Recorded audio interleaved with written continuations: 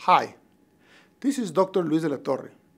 I am Associate Professor of Surgery in Pediatrics at the University of Colorado and Assistant Director of the International Center for Colorectal and Urogenital Care at Children's Hospital Colorado in Denver. And I'm here today to talk about our bowel management program for idiopathic constipation with a success rate greater than 95%. Idiopathic constipation is the most everyday GI problem in pediatrics. We call it idiopathic because we don't know the cause even after several studies. However, always a motility problem is present in all these patients. These problems affect patients of any age, from newborns to teenagers and adults. Most patients suffering from idiopathic constipation are well controlled with appropriate and personalized medical treatment. It's important to remember that no standard medical therapy exists. When unsuccessful treatment continues for a long time, the patient develops complications. The most common are soiling and an abnormal overgrowth of the rectus sigmoid. As this problem persists, some patients will require an operation. Idiopathic constipation is a clinical spectrum. Some patients resolve constipation with change in food or with soft laxatives. These children are on the benign side of the spectrum. But it could be a complex problem where the patient suffers severe constipation. These patients are on the worst side of the spectrum.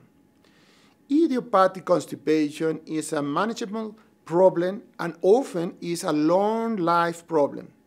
To be successful in constipation control, we must find the proper medical treatment for each patient.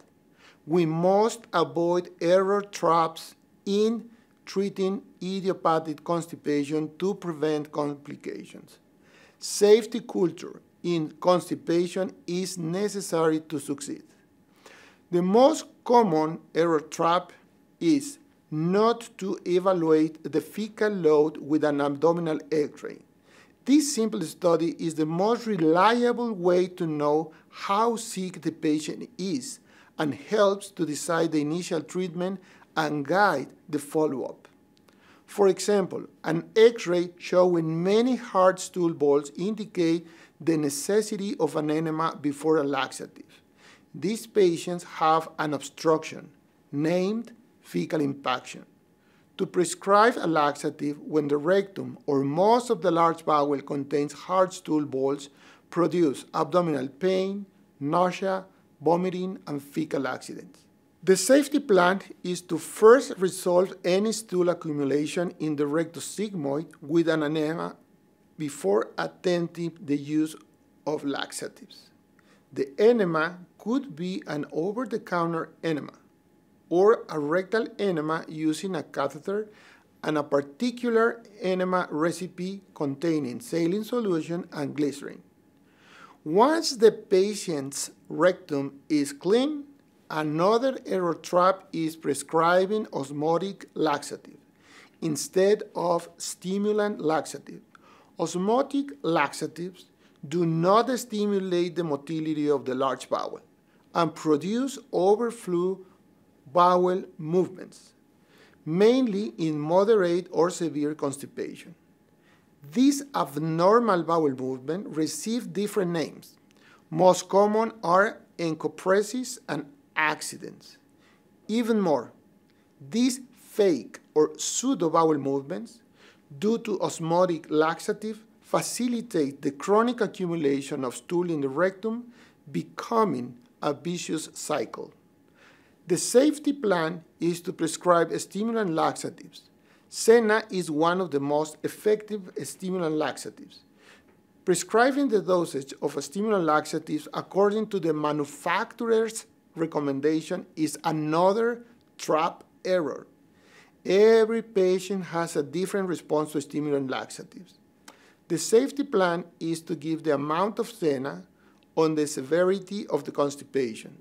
To guesstimate the dose of stimulant laxative, we must consider chronicity, size of the rectum observed in a contrast enema, history of poop accidents, and fecal impactions.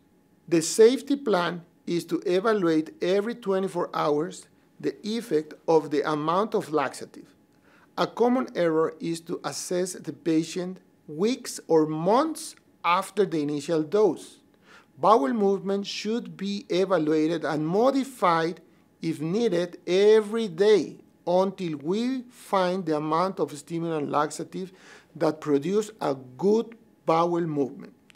After the initial dose, we need an X-ray after a bowel movement. If we observe residual stool in the rectum, indicates that the patient needs more stimulant laxative.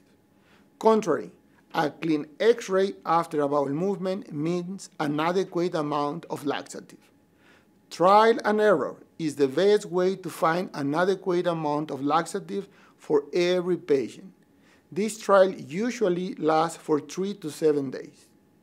Because the goal of managing constipation is to produce only one significant bowel movement daily, then patient needs to take once a day at the same time the stimulant laxative. Prescribing a stimulant laxative twice daily or every 6 hours is incorrect. In severe cases, with several months or years with unsuccessful medical treatment, our bowel management with enemas controls constipation in all our patients. Then we can try to transition the patient to our laxative program. Fortunately, only 1% of our patients will require a surgical procedure to improve their quality of life. We have used Senna as a stimulant laxative for many years without any side effect. A recent study published in the Journal of Pediatric Surgery demonstrated the superiority of Senna without any side effects compared to polyethylene glycol.